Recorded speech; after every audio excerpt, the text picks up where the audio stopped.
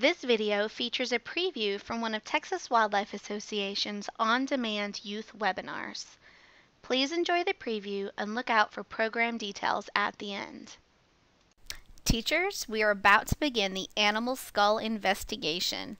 I have 3 animals for your class to help me identify. You may want to pause the program between each question so that you and your class can discuss. Okay, everyone, are you ready? Let's investigate. Okay, so here is your first skull to identify. First, let's take a look at the overall size of the skull. Would you say this belongs to a small, medium, or large animal?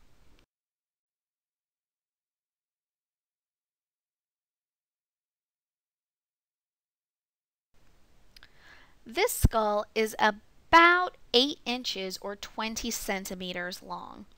I would say this is a fairly large animal. Next, take a look at the eyes. Which direction are they facing? To the front or to the side?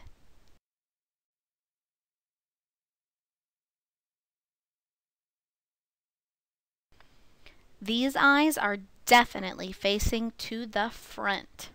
Remember the rhyme from earlier? Eyes to the front, hunt. That would make this animal a, everyone say it with me, predator. So we know that we have a large predator species. Next, let's take a look at what kind of teeth this animal has. What kind of teeth can you see?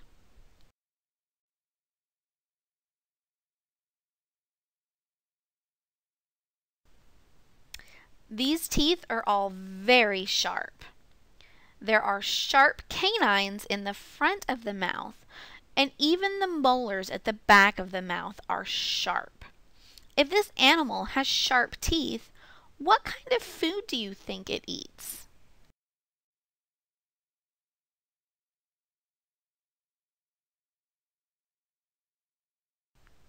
Hopefully you said meat, because this animal is a carnivore.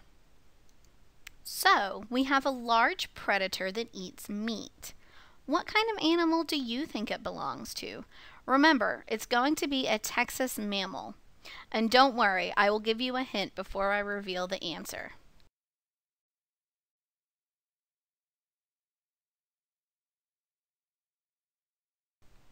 Here's your hint. One thing that might help you figure this out is by looking at its long snout. What other kinds of animals have a good sense of smell and a long nose like this?